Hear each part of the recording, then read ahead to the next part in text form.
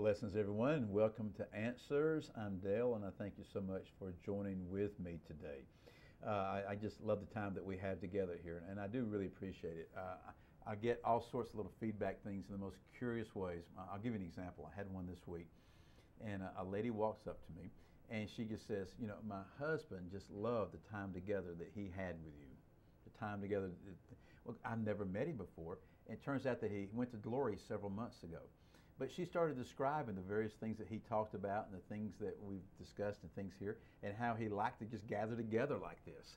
And so I never take that for granted, that we're here together in a very special way, whether it's a real-time type of thing when it's being broadcast on the wonderful TV 27 here in Coleman. Who y'all pray for us. We're in the process of, how do we say it, Nick, relocating? We're actually moving across the holler to more spacious environs, as they say. But you can imagine it takes weeks and months of just getting things prepared, and then there finally comes a time where you just go, hey, we got to flip the switch and move that fiber optic cable and do this thing, you know. And everything has to be done just precisely, and it's quite an event, quite a work. So be praying for the station in the next few weeks and months as this happens. So anyway, we do things live here, but then it's broadcast on the TV station. And then a lot of people watch us on the internet. So if you ever miss an episode on TV, you can log on my website right there, and you can find it. And it says Answers TV. Click on, you can see the latest episode. Plus about another couple hundred. I don't know. There's a bunch of them on there. And so anyway, I just thank you for your faithfulness of just gathering together like this. And what we do is on this program is we just simply look and see what the Word of God says about things. You know, today there's something that's been running through my mind because of several things that have been happening, some within the immediate time frame of our lives, some in the last few days, some further back, et cetera, et cetera. But it's just a word that I think that we need to be aware of, okay, and that we need to be prepared about, and we need to understand what is happening and what is going on. So here's the bottom line. The days are here, folks. The days are here. You see in Scripture in all sorts of places where we are forewarned, where we're instructing, we're commanded to be prepared for certain days. We are to be prepared for today, but we know that there are days yet to come, and even days past that, when certain things are going to happen. The Lord Himself told us that in the last days that evil is going to increase. We've had evil all along. We've had evil ever since Adam and Eve succumbed to what Satan tempted them with, which was to break the one rule, right? We've had evil. We've had rebellion against God. But evil is going to increase, and it's going to increase in a way that I think that we really don't understand. A lot of times we say, well, I know it's going to be really bad, it's going to be like this, it's going to be like this. Yes, but I think it's going to be even worse than that, okay? It's going to be very, very, very bad. And we're starting to see elements of that even within our own lives in the blessed arenas where we live. Okay, we are seeing, and I'm going to use these terms, but I'm using them really with compassion and love that I can. But we are seeing foolishness beyond anything that could have really been imagined 20 or 30 years ago, and foolishness and idiocy really within arenas that in times past people would go, "Are you crazy?" Even evil people of the world would have sat there and thought, well, that's just stupid. That's just dumb. You know, like that doesn't have anything to do with evil. But it does. It does. And what's been happening the last 2 or 3 weeks is absolutely amazing. The fact that now a center of major debate and a center of major economic warfare, are you ready for that? A center of economic warfare is occurring within restrooms. Can you imagine that, Nick? Within restrooms. Within restrooms. And we've seen it here, we've seen it there, because people are coming along and they're demanding and they're commanding that they want to live their life, as they say, and they want to identify as the gender that they want to identify with. And the stuff is just foolishness. Why do I use the word foolish? Because it is foolish. Okay, Scripture uses the word foolish. It's very, very simple. We as humans are either male and female. Okay, we're either male or female. And nowadays we can determine beyond any shadow of a doubt which we are. We do that by DNA testing. Okay, a DNA test will determine, okay, this that you are female or that you are male.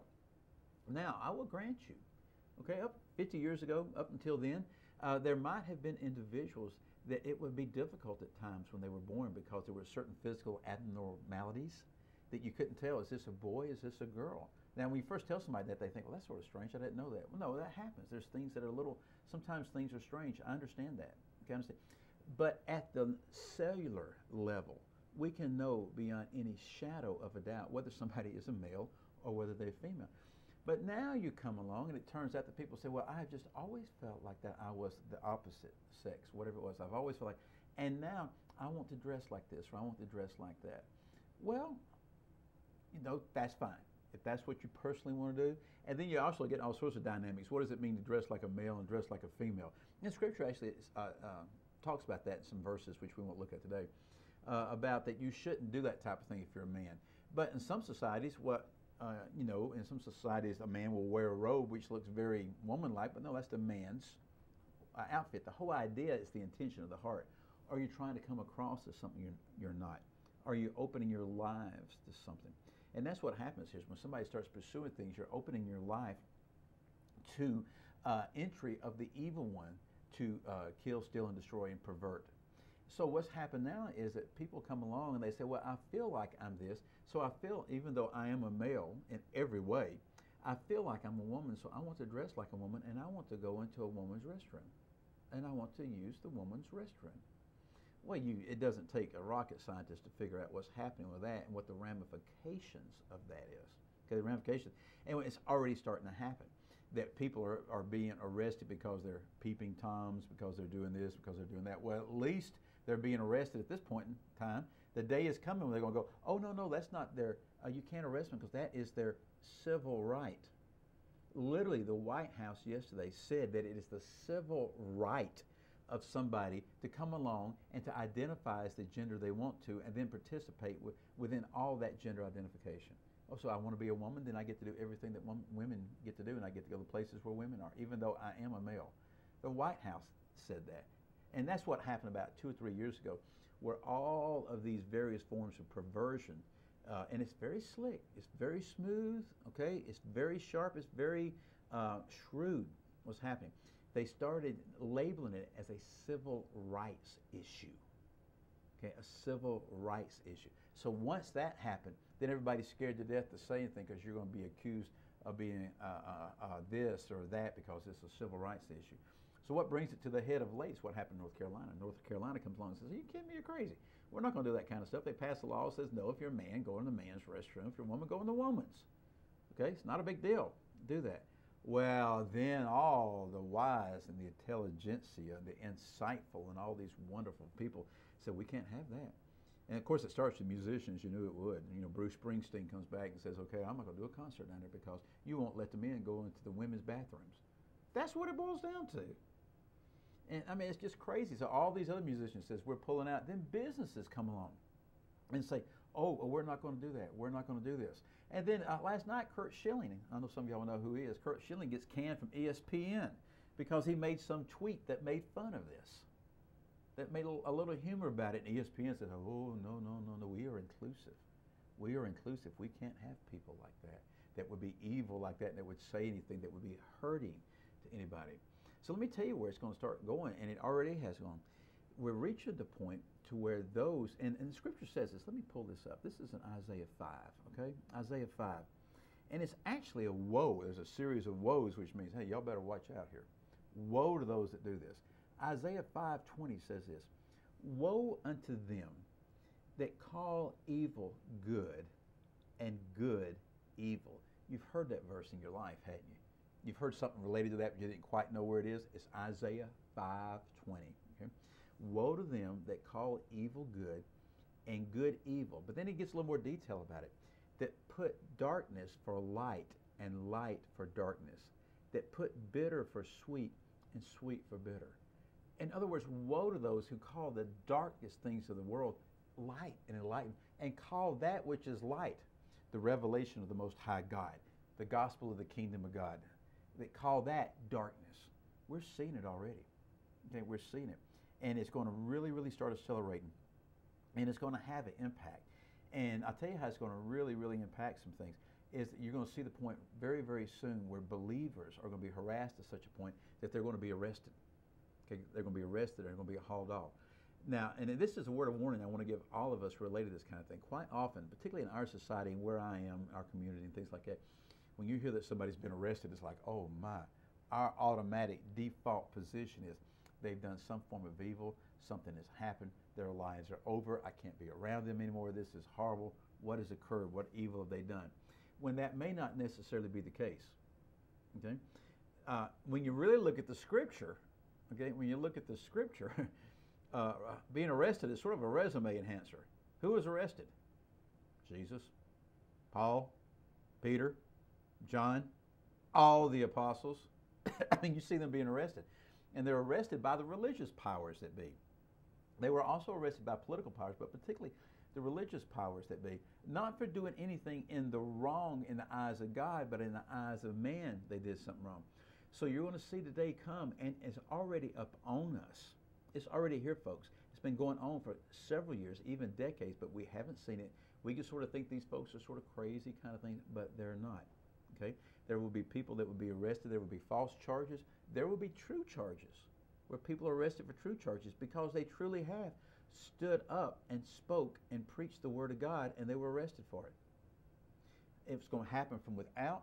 It's going to happen from within. I'll give you a couple of examples, and then we'll take a break and come back and look at a scriptural example of what we're supposed to do and how we're supposed to act and react to these things. An example from long ago and far away. Patrick Henry. You remember Patrick Henry, right? Give me liberty or give me death. You know what that speech came from? He gave that speech before the Virginia House of Burgess. And he was on his way there. Okay, he was on his way traveling this thing because he was a representative and he was supposed to go there. And he was passing through a small town, very, very small town.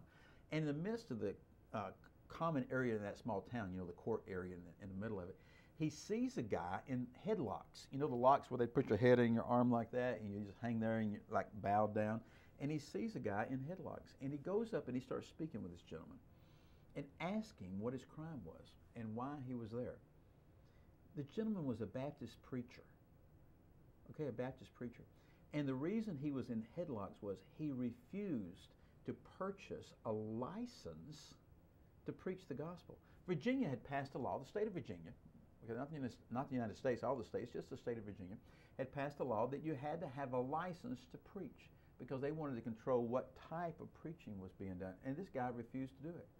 He says, I don't need a license. Don't ever forget this. Anytime you see the word license, it means this: permission to do something which otherwise you would not have permission to do. That's according to Black's Law Dictionary, I think the 1991 edition, my redaction of it, okay? It means you have permission to do something that otherwise you wouldn't have permission. And he says, I don't need the state to give me permission to do this. I don't need that at all.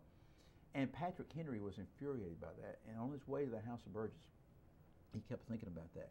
And he got there, and that's when he got up there and made that great statement, give me liberty, give me death.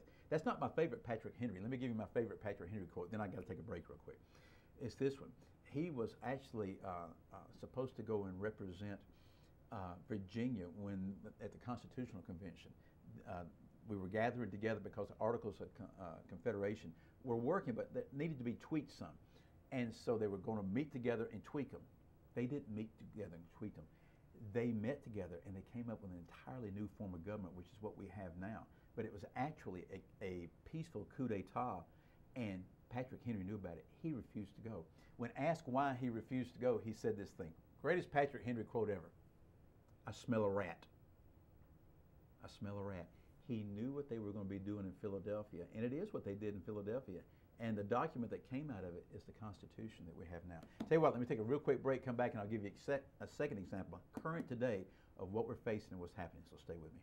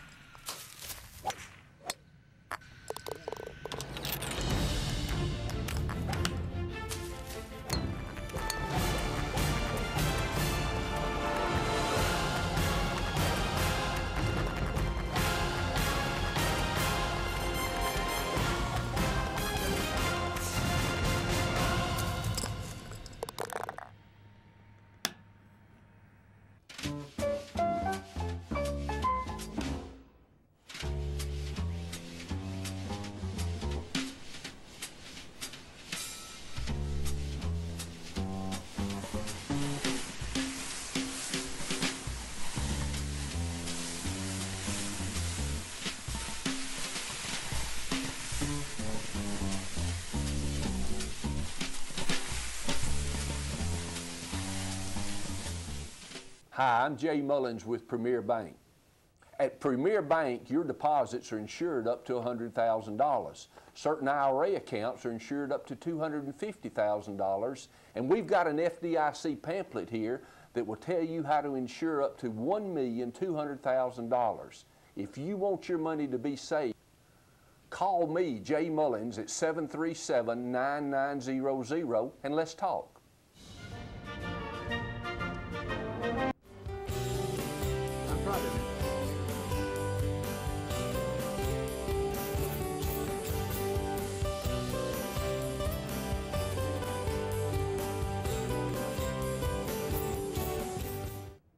Welcome back to Answers. And my time flies by, I tell you, so hang in here tight. I want to go over several things.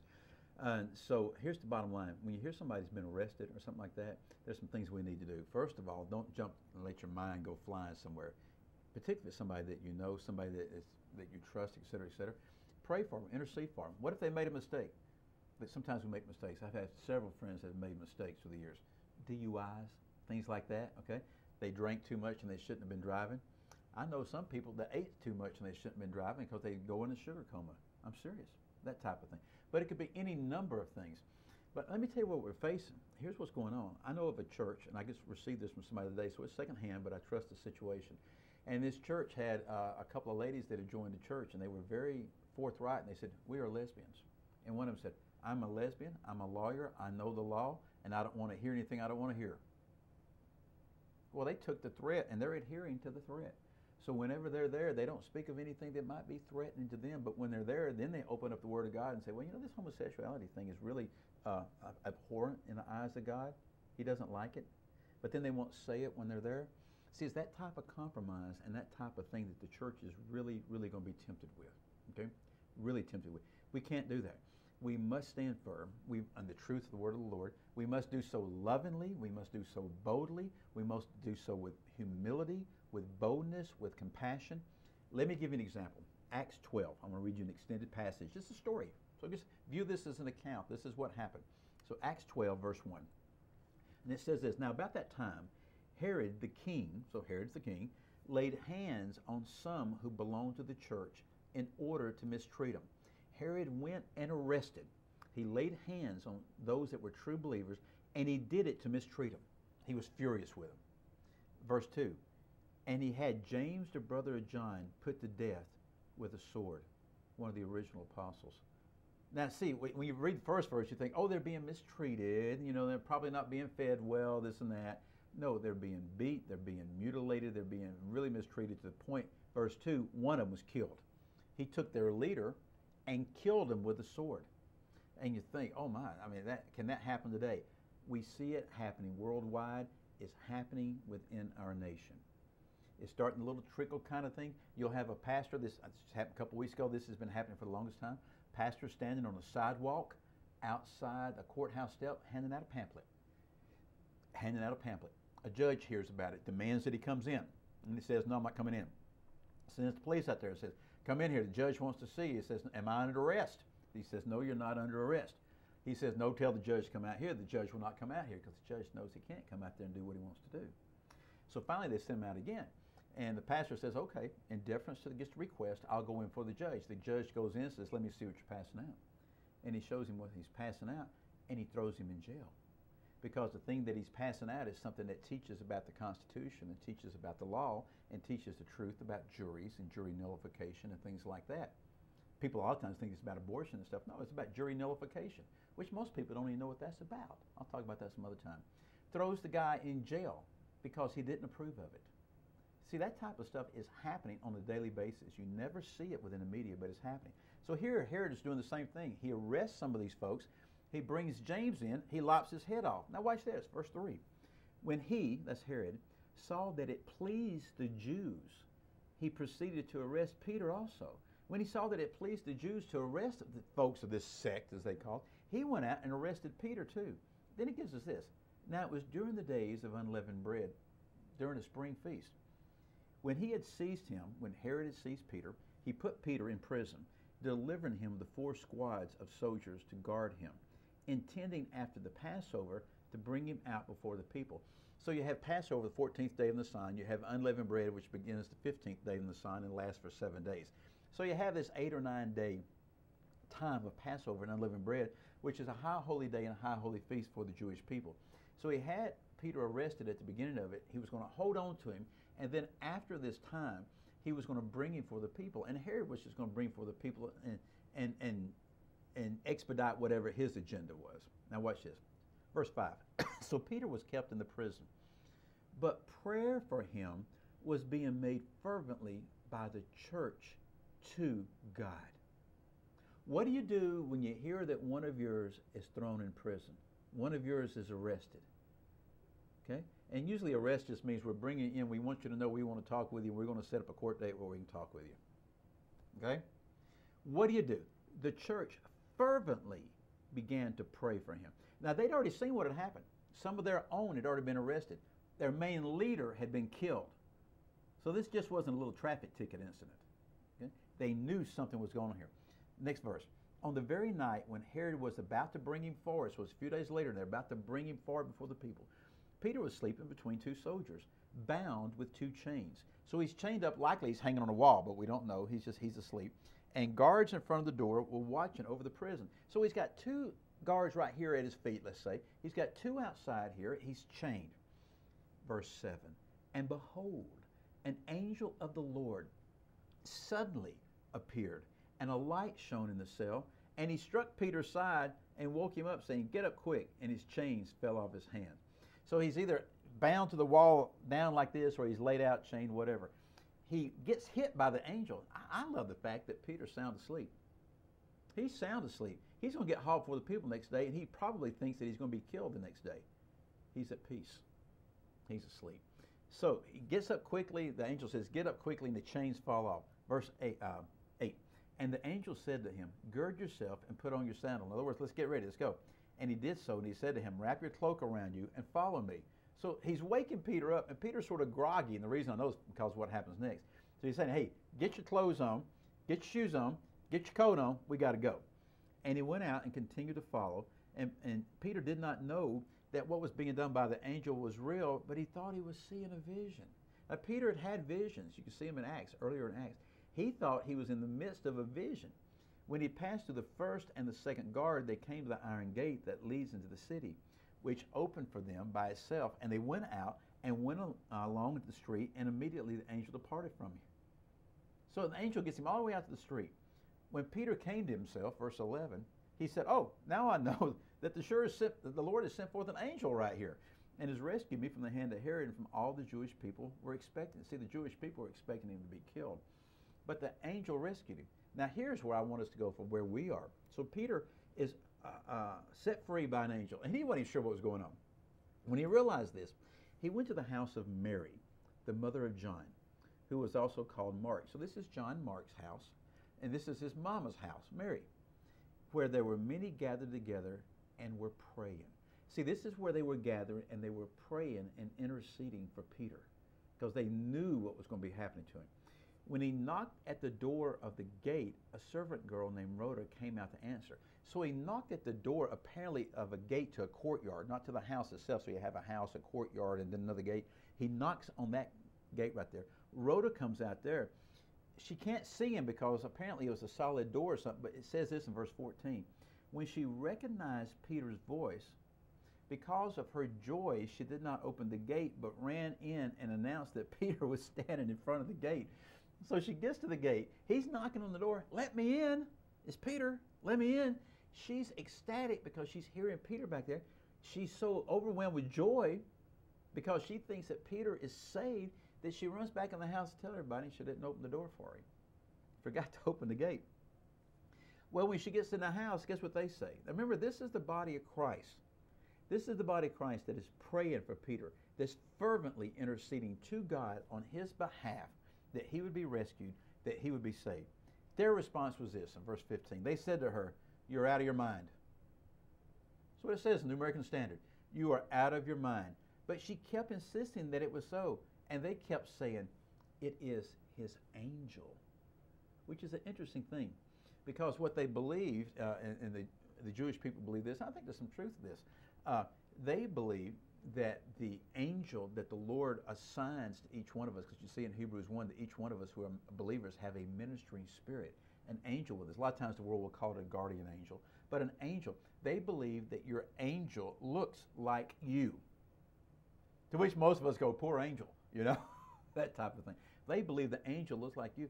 And when they heard this, first of all, they said, you're out of your mind. But then they thought, no, it's his angel. And that would have been a real bummer to them, because what they would have been saying then is that he's been killed. He's been killed. And his angel is here to let us know, that type of idea. But Peter kept continuing knocking while they're arguing on the inside. It's verse 16. Peter keeps continuing knocking, and when they opened the door, they saw him and were amazed. But motioning to them with his hand to be silent. In other words, they were just really loud. He said, be quiet, be quiet. You know, there's houses all around. He described to them how the Lord had led him out of prison. And he said, report these things to James and the brethren. Then he left and went to another place. You find out in the next 2 or 3 verses that the next day Herod calls for him to come forth. They go to find him, and he's gone. Wind up killing the 4 guards that were watching over him, because that's what happens to a guard when a prisoner escapes. But here's what I want us to do, and I find on 90 seconds together right here. Have this in your mind. They were praying fervently, and they prayed, and they believed, and yet when it was answered, they still didn't believe. They still could not believe that God actually did this. When we hear of these type of situations occurring, when we hear of these things increasing, as they will, and the evil gets more and more intense, and it gets more and more dangerous, and it's more and more threatening simply to say that the Lord loves you, and it's more and more threatening to teach and to preach and declare the Word of God, that we need to pray and intercede by faith and by belief for one another, knowing that the Lord himself can break the chains and the shackles, not only in our lives, but in the lives of the most venomous, vehement, anti-God person ever. The Lord is the one that can break those chains and break those shackles. We are on the precipice of the greatest time in the outpouring of the Spirit within the kingdom of God. But that's going to happen because it's going to be the greatest time of evil that is ever seen. We need to determine this day, what are we going to do? Prepare moment by moment by moment to speak forth the truth, and to do so by the power of the Holy Spirit, not by the flesh. And then watch what the Lord does. I think we'll be amazed, okay? Hey, thank you so much for being with me, and I'll see you again next time.